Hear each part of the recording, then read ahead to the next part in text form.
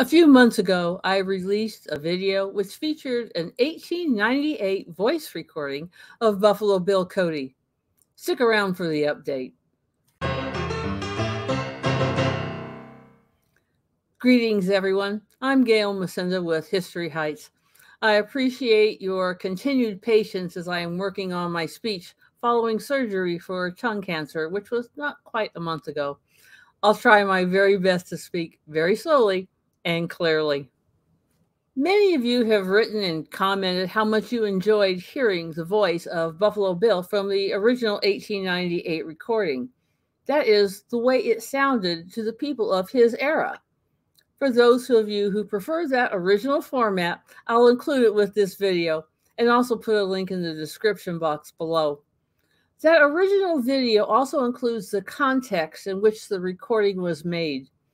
Without the context, it loses a lot of its historical significance, so please take a moment to check out that video.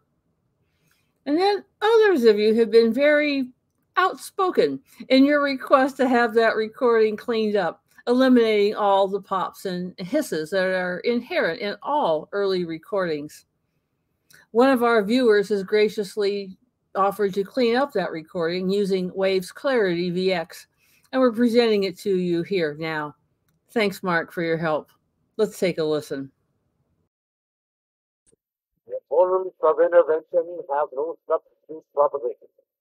They have no plans save those that have already failed. If the government were guided by their advice, butchering, devastation, and barbarity would become permanent social conditions in Cuba.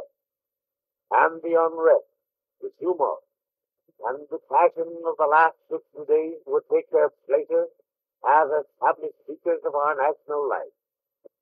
No man who is not willing to hear about the hideous crimes in Cuba, to read the war speeches of single senators, and look upon the war headlines of the yellow journals every day in the year for the remainder of his natural life, has any right to oppose intervention in Cuba, unless he submits an effective plan for the permanent abatement of the issues, which, in the language of the President, has become intolerable.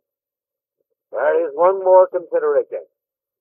Any American who finds himself unable now to support the President in his proposed policy towards Spain shows himself to be perfectly content that his country should exhibit itself in the attitude of a nation that will not fight for its peace and safety, for its honor and self-respect, or in the performance of the duty imposed by humanity and civilization.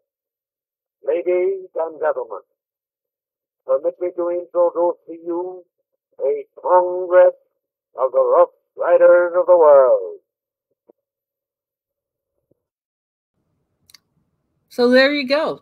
Two versions to compare, each with things to teach us. As always, remember, we can learn from the past, but we do not live there. Go be awesome today and make your own history. Bye for now.